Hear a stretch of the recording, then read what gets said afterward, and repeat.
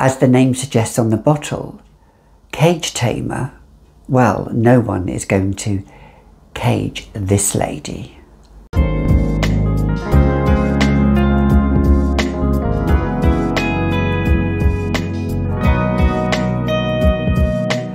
Hi, I'm Gabby and welcome back to another edition of The Fragrantician, where here on this channel we talk about nothing but fragrances.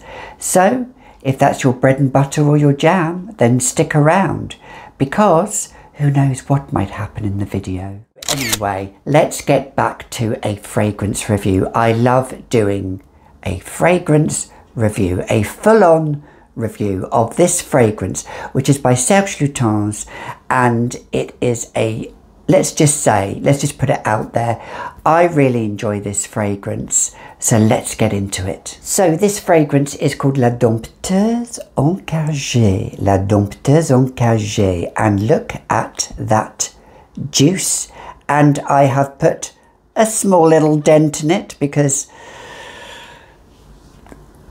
the love for Serge Lutens just grows and grows and grows, and this was a blind buy for me.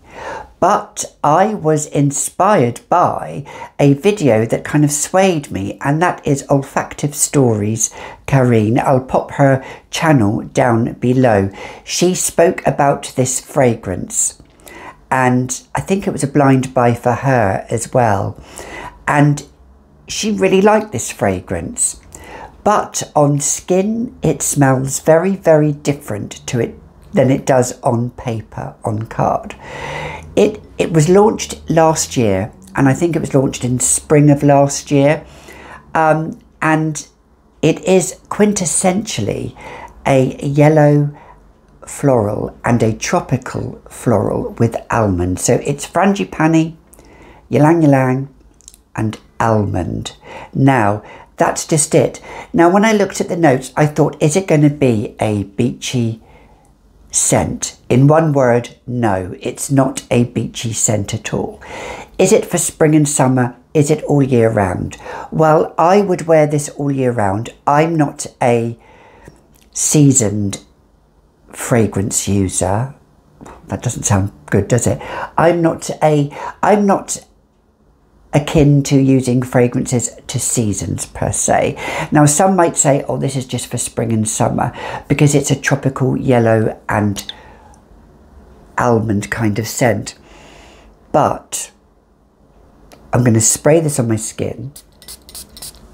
Yeah, let's just spray with gay abandon like we do. Now, this opens up. I can already smell it coming from my hand. This opens up sweet, like, and Karine said it, like bubble gum. But I love that. I love that sweet feel to it. Yes, if you like sweet fragrances, you will certainly love this. Now, I don't really get any. Now, when you smell frangipani normally, it smells really tropical, it smells really beachy. This doesn't at all. The note pyramid doesn't seem to equate to the fragrance. Shall I tell you what this smells like? In the UK here, we have these sweets called Mentos sweets, and they come in all variety of different flavours, but it's the pink candy ones that these remind me of. They're hard, but they're chewy and they're sweet. And it also reminds me of that confetti that you throw, that kind of sweet in, not the paper confetti, but it's like the draguet, those kind of sweets that you can eat at weddings.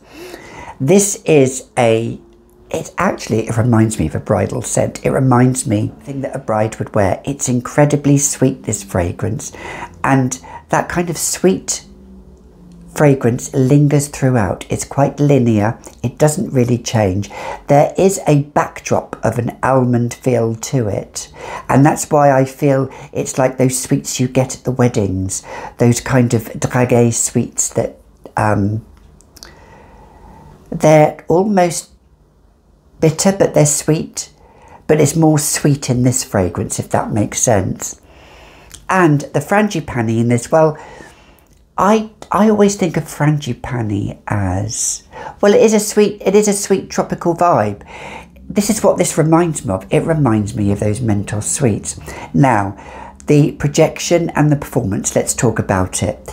It is okay. It's not beast mode like other Serge Lutens fragrances. I would say it's moderate. So on me, it lasts for about 5 to 6 hours. 6 hours maximum. But then I overspray like you do. And you do need to overspray this fragrance for it to project. If you just spray 2 or 3 sprays, it's not going to project. If you spray 7 or 8 sprays, then it will project, and it will project at arm's length, I would say. And also, if you spray it on clothes, it does last and project longer on clothes. I have quite dry skin, so on me it might work different for somebody else that doesn't have dry skin, but I always moisturise and I always oil. I oil up. I'm not ashy at all. This is a fragrance you could wear all year round. You could make it signature appropriate. If you're looking for a signature scent, a lovely, sweet, tropical, floral, sweet. It doesn't verge on cloying at all with the sweetness.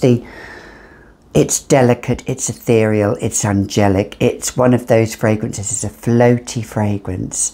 It's the name La Dompteuse Encagée means the cage tamer, I think. So I don't know what the reference is. Is it for freeing yourself of all the restraints?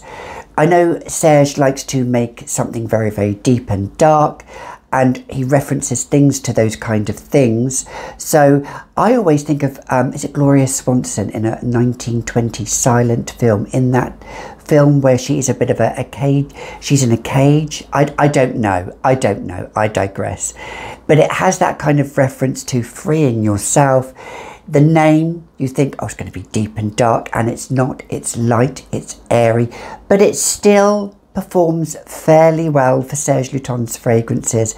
It's not beast mode or goddess mode, as Lulu likes to say. It's not goddess mode. It's princess mode.